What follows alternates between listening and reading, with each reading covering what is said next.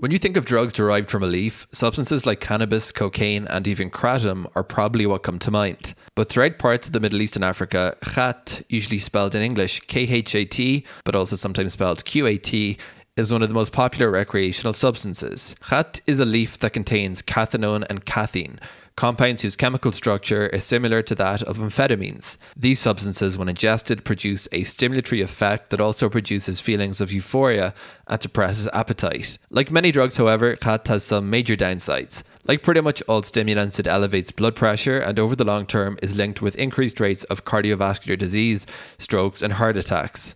Because Khat is typically consumed by chewing the leaf, it's also associated with periodontal disease. In Yemen especially, Khat has become a major public health crisis. Khat growing provides the main source of livelihood for a whopping 37% of the population. But the plant's addictive and narcotic nature, as well as the fact that it's a powerful stimulant, probably means that it's responsible for a lot more damage than it is good. Khat is a controlled substance in Canada, Germany, the UK and the US, among other countries. However, in parts of the globe where Khat use is very much traditional, Khat remains legal. Israel has a substantial population of Yemenite Jewish immigrants.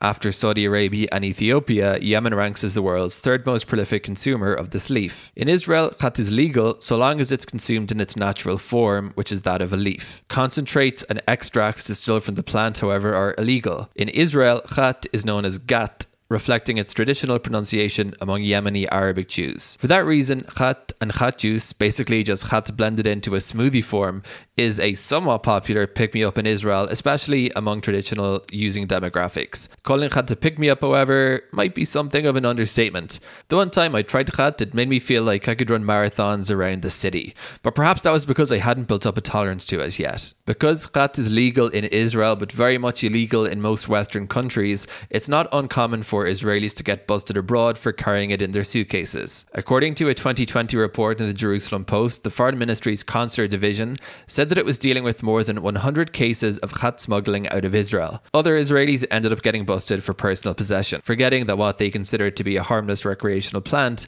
isn't thought of in the same benign light by other world governments. Have you ever tried Khat? And if so, what did you think of it? Feel free to leave a comment and like and subscribe for more videos.